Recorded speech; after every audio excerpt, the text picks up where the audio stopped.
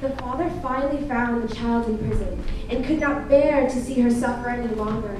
He gave the people money to release the child, offering them everything the child owed, but they demanded more from him. So the father decided to give himself over to the people and take the child's place in prison. They seized him and threw him into prison with a sentence far longer and conditions far worse than the child.